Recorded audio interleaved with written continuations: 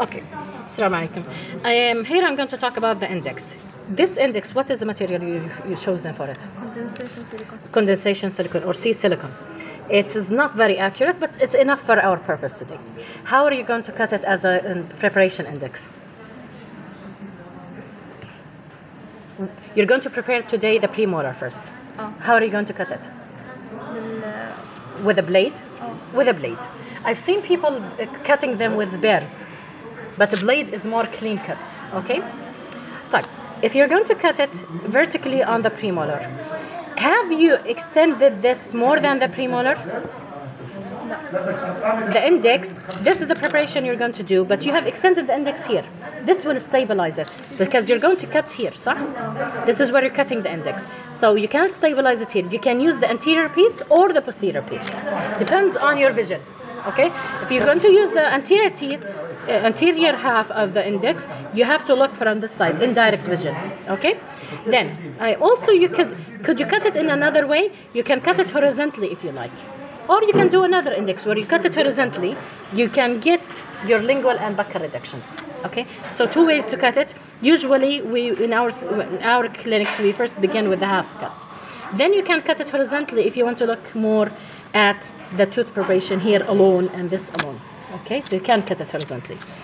Okay, then my question for you was this index. Here, this is abutment. Your index here ended exactly on the abutment. I asked you, do you have a more posterior tooth? You told me no. So this index will be a bit tricky. Why? Because I don't have anything to support it here. And I'm going to cut it in half. And this tooth will be prepared. It will come smaller. So what will stabilize my index? It might tilt, صح? So I might do for the posterior another index where I'm leaning on all of these teeth and working on this tooth alone.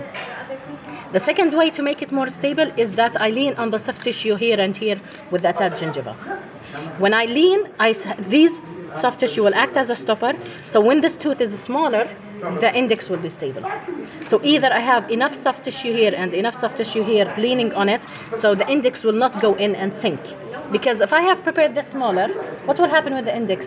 If I don't have enough support, it will go down. I think myself, I did not prepare enough. بينما شو اللي صار? What happened? Actually, it just simply sinked. But so, if I'm going to do a posterior preparation, I don't have more posterior teeth to support my index. I need to use the anterior half. If I'm using the anterior half, suppose that this is our index and I cut here, I will not be seeing from anterior. I need to use indirect vision. Why do I use the anterior? Because it's more stable. Okay, another final thing, why did you make it thick, not in a sectional tray?